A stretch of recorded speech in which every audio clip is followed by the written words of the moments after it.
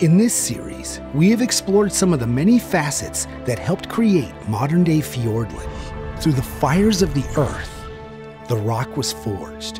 However, the landscape of today is a story told through tremors that have risen and toppled mountains and ice that's left its mark, carving a path through Fiordland.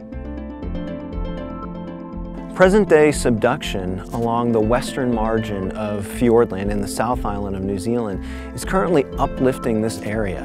And during the last glacial period, glaciers developed in the high altitude regions of this part of Fiordland National Park. And essentially they moved down from high elevations to lower elevations, and as they went, they carved their way, essentially sculpting this landscape.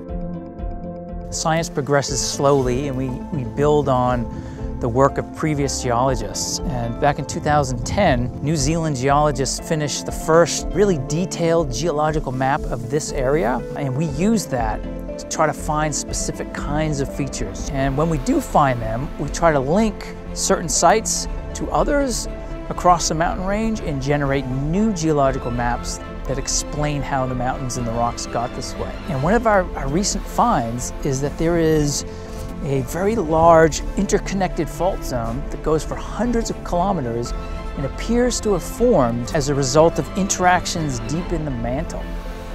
Geologists in the field collect samples to be taken back to the lab. Through various methods of research, these scientists have discovered a lot about the history of this place and the geology that formed it. Some of the earliest records of subduction-related magmatism in Fiordland go all the way back to the Cambrian. But one of the most pronounced periods of magmatic activity occurred in the Devonian to the Carboniferous.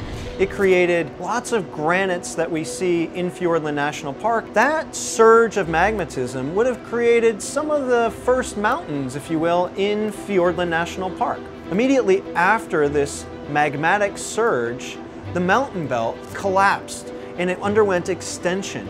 The mountains fell apart along normal faults or extensional faults. Beyond just extensional faults, the surges of magmatism coupled with subduction along the Pacific and Australian plates have created specific conditions required to produce the unique geology of Fiordland National Park. The evolution of Fiordland National Park in the Tertiary involved a combination of compression as well as strike-slip motion like we see along the Alpine Fault today.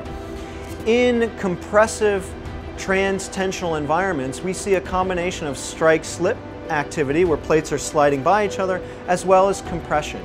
And in these trans-pressional environments, we can see both thrust faults as well as strike-slip faults.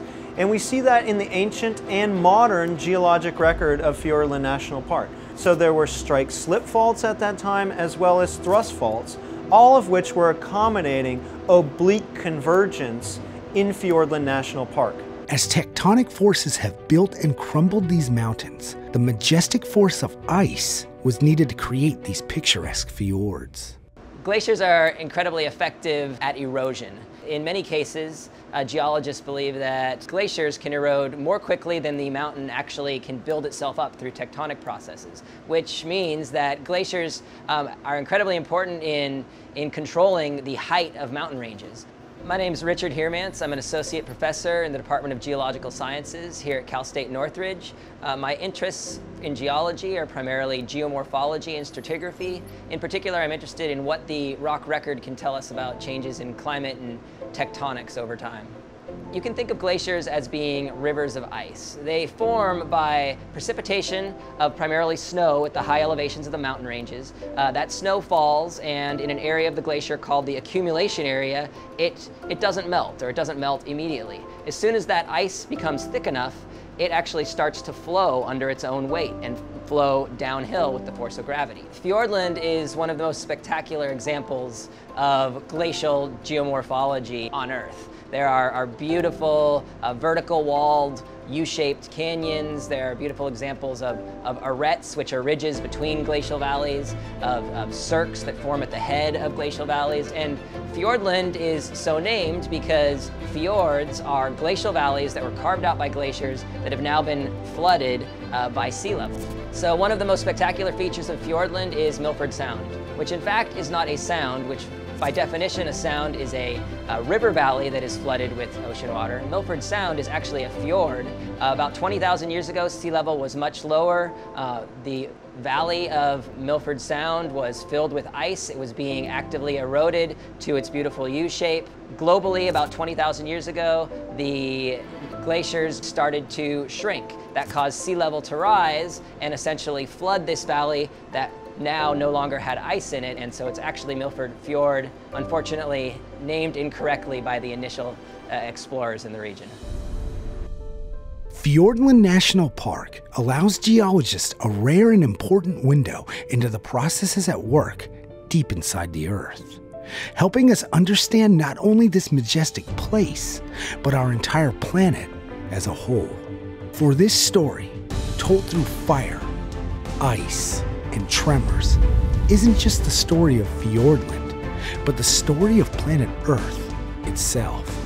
There is still so much to learn as these scientists unlock the keys to understanding the unique geology of Fiordland National Park.